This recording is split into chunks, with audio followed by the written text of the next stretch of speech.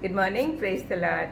Today, February 28th, last day of February, we'll talk about Caleb, the person who wholly followed God. Caleb, whose name meant dog, lived up to his name by being faithful to God throughout his life. God himself commended and said about him, "My servant Caleb is different from the others. He has remained loyal to me, and I will bring him into the land he explored. His descendants will receive their full share of that land." We see this sentence in Numbers 14:24. The fulfillment of this verse is recorded in Joshua 14:6-15, and we'll see about it tomorrow.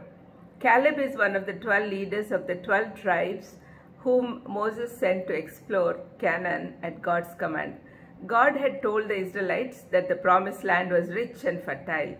Not only that, he promised that this bountiful land would be theirs. To prove that, the scouts cut down a cluster of grapes so large that it took 2 of them to carry it on a pole between them. We see this sentence in Numbers 13:23. Just imagine, we carry a bunch of grapes with the tip of our fingers, but they had to carry it on a pole.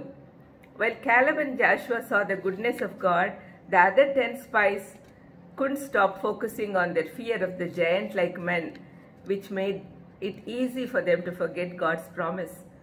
While facing a tough decision, we should always look at God. The negative report of the 10 men caused a great rebellion among the people, but Caleb tried to encourage the people by saying, "Let's go at once to take the land. We can certainly conquer it."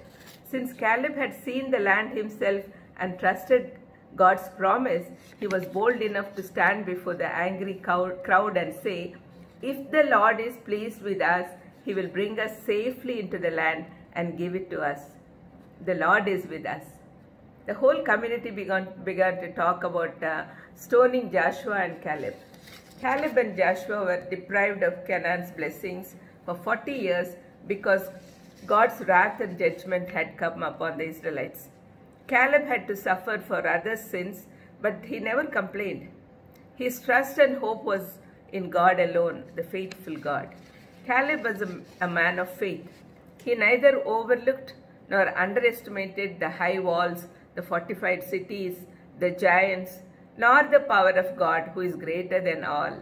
Caleb saw everything in the true perspective, that is, with God in the picture. He did not measure the giants against himself, but against God. The 10 spies saw themselves as grasshoppers compared to the giants, while Caleb saw the giants as grasshoppers compared to God. Such was his faith. Like in 1 John 4:4, he believed that he who is in us is greater than he that is in the world. This we have to learn. We can be reminded about Paul here. In 2 Timothy 1:12, Paul says that though he was suffering in prison, he was not ashamed of it. "For I know the one in whom I trust, and I am sure that he is sure that he is able to guard what I have entrusted to him until the day of his return." What faithful people we have in Bible.